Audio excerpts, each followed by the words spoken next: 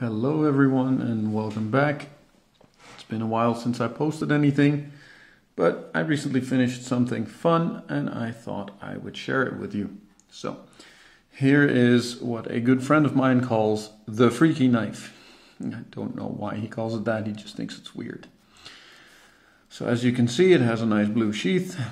I left the stitching white, black edges to match the wood. And well, let's pull out the knife and show the rest.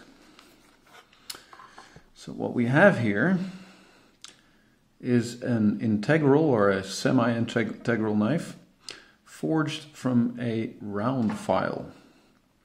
And I've not done that a lot before, but I figure sometimes when I'm forging or heat treating, I figured why waste the heat, and I'd forge out something, and this is what I did a while ago. Now the blade is highly polished, as you can see. It's not a perfect mirror, but it's a nice shine.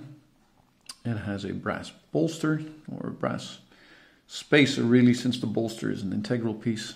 Then black dyed and blue dyed redwood burl wood in alternating colors, capped off by a screwed on brass pommel. And the wood is truly something to behold. You can see a bit of a shimmer in it if the light is right.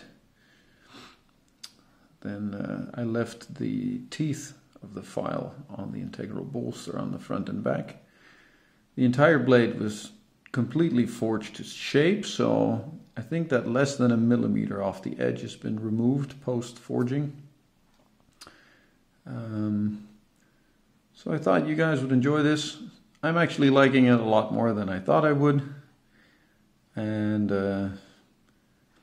if you're interested in this one or something like this, then hit me up.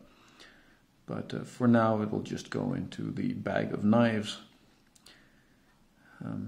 That's it. Have a great day.